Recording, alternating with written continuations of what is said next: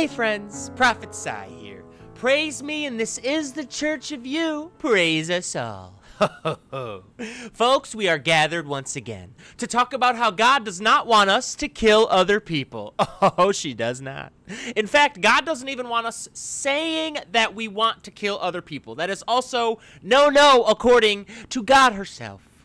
This is the most simple concept in the world. So simple, it's even in the 10 Commandments, which this pastor claims to honor. Oh, and yet, this smooth-brained, hateful garbage bag of a human being wants to do some killing. Oh!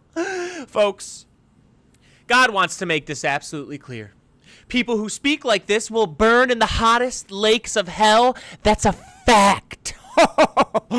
Have some sense and stop being a child. There is no time God wants us to speak violence to anyone. There is no time God wants us to speak violence to anyone. God loves freedom. And the most anti-freedom thing you can do to anyone is literally take their life away. Hello?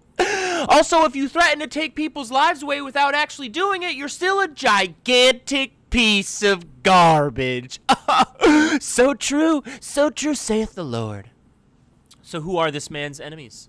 Why would he want to speak like this about other people? Are these people violent as well? Does he feel threatened? No. This absolute bag of hot air just dislikes other people who have a difference of opinion or lifestyle. Oh, what a snowflake this man is.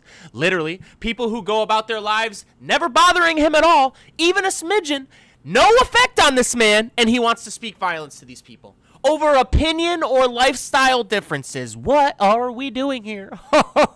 Folks, to serve God, you have to be able to be a grown-ass adult, so true, and leave other people alone to live life on their terms if they're not bothering you. What about this is confusing to people out there? God is so sad for you. This shit is so simple. God wants you to know. Oh! This man, Mark Robinson, does not get this simple concept at all. God is sad. And this man is the definition of not godly. Oh, thanks for stopping by. Praise me, praise us all, and why don't you subscribe for more wisdom?